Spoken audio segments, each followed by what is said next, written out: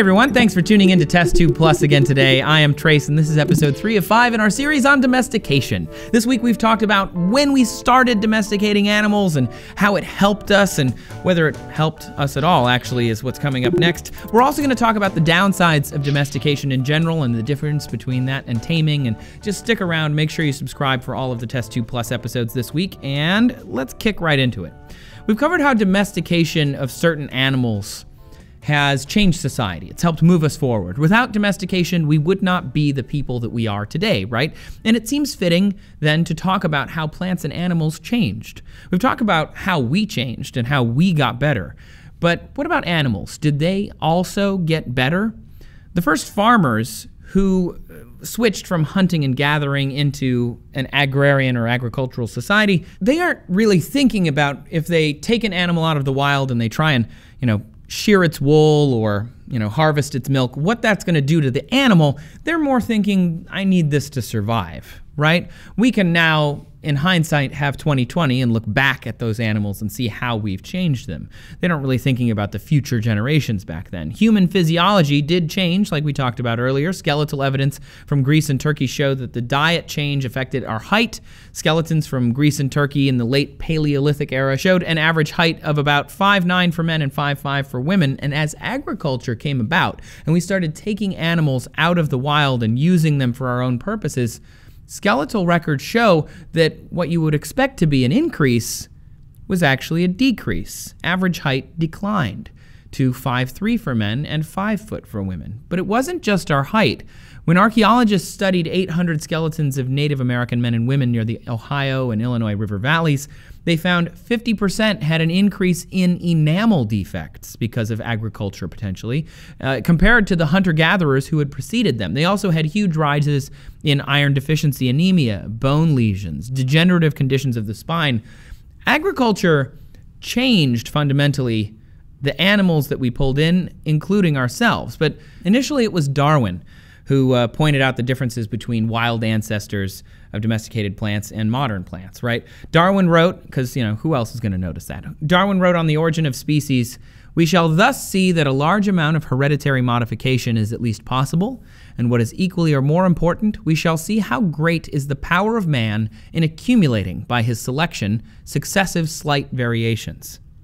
So let me translate that from Darwin speak, which is pretty crazy, right? Basically what he's saying is, over time, we're going to see how humans change these animals. Generation to generation, we're going to select for things that nature might not have. And that's going to make these things change, slight variations successively over time. So whether inadvertently or purposefully, we've actually changed these animals forever. We've changed the phenotypes of plants forever over the course of their history. So, for example, there is evidence that humans changed how often the mutation of a single gene in some wheat and barley plants would allow a seed pod to fall apart. Now let me explain what that means. This is complicated. But the mutation itself has the advantage for the plant of allowing the seeds to come out of the seed pod, right? However, we're harvesting wheat and barley. That mutation is good for the plant naturally, allows the seeds out so they can germinate and create more wheat and barley, but we wanted to keep them together because we wanted those pods.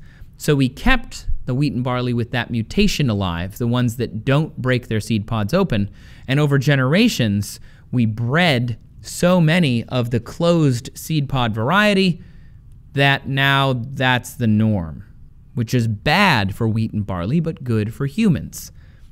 We've affected a lot of the world's plants in this and a variety of other ways. Researchers from the University of Maryland and the Georg August University of Göttingen, I don't know if I got any of that right, but I hope so, calculated species richness on Earth as a result of human alteration of native habitats. They calculated the anthropogenic species richness, ASR, as they called it, of over 16,000 different regions of the planet, and they found that we impacted 93% of the Earth's ice-free land area. 93% of the plants and animals and the species all across the Earth have been affected by humans in some way. Animals are really the ones who've borne the brunt of a lot of this damage, as you can probably guess. Domesticated animals and their wild ancestors are vastly different in a number of ways because of our interference. In a paper out of the National Center for Biotechnology Information, researchers tried to identify specific genes in domestic animals that, because of our influence, are expressed differently than their wild ancestors. How they found this out was they looked at the mRNA sequencing to analyze a whole gene expression across the brain's frontal cortex. They specifically looked at dogs and wolves and pigs and wild boars and domesticated and wild rabbits to compare the 3 different animals, or 6 really. Their findings were interesting because they actually found some gene expression changes. These are going to be complicated, but bear with us on this.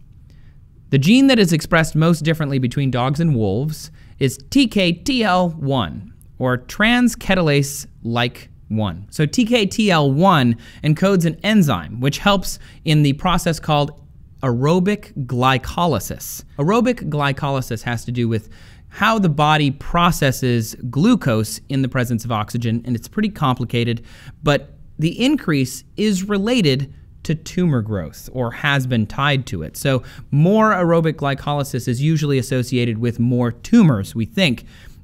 We did a lot of research on this, and we had a lot of trouble getting a direct answer, so if there are any biologists checking out the podcast today, make sure you let us know. Wolves also expressed this gene. It's a gene we all know and love. Are you ready, everybody? AP5Z1, say it with me, KIAA0415, right? You guys, totally. They express that way more than dogs, and the gene AP5Z1/KI whatever carries proteins throughout the cell membrane. So wolves might be better at moving proteins around their bodies, and that means they don't need as much to survive. Either way, these things are on a fundamental genetic level, and we have changed these animals. We've changed their genes, and we did it over thousands of years. We didn't have CRISPR-Cas9 go in and cut out a piece of DNA and replace it with something else. We did this through breeding.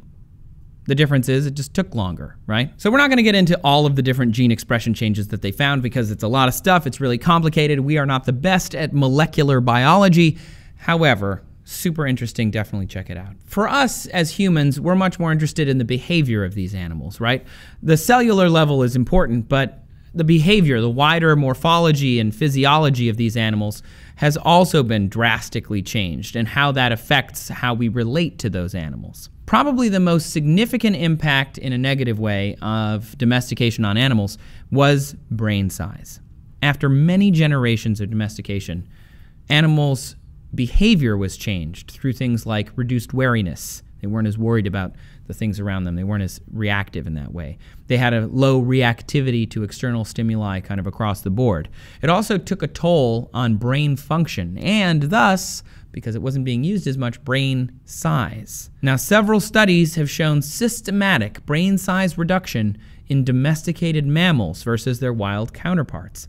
A paper by senior research scientist and curator at the Smithsonian Institution, Dr. Melinda A. Zeter, said that there's a positive correlation between brain mass of an animal and brain size reduction. So mammals with big brains had greater reduction in size of their brain when domesticated. Domestication equals smaller brains. I don't think I can put it any simpler than that. And pigs, they got it the worst. Poor little piggy brains have shrunk 33.6% compared to their wild ancestors. Turkeys suffered a 30% brain size reduction, and other birds as well. Trout, rainbow trout specifically, raised in captivity, showed significant brain size reduction compared to wild counterparts. The largest brain reduction is, not surprisingly, the parts linked to things like aggression, reproduction, and feeding behavior. 3 things that humans wanted to control.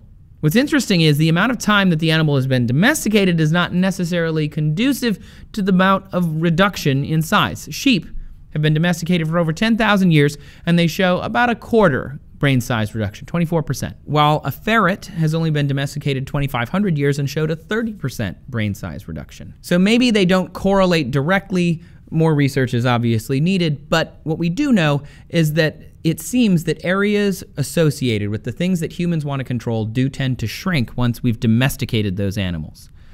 We've also overbred dogs and other animals. There's way more dogs than there would be if they were wild. And the reason we did that is to fit our need. We would rarely be breeding these dogs for any other purposes except aesthetics at this point. And if you don't think that that damages a breed or a species, I don't even know where to start. There are all sorts of problems when it comes to breeding an animal for our own entertainment. Selective breeding has created hundreds of dog breeds that deal with major health issues.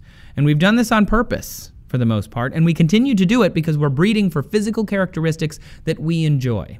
For example, the pug has large eyes and short little cute little legs, but it has problems breathing and it has problems with its bone structures because we bred it to look cute and it probably wouldn't have survived otherwise. Not great. The Chinese Shar-Pei has extreme skin infections caused by the wrinkles that we like to look at, but they're not the best for keeping clean.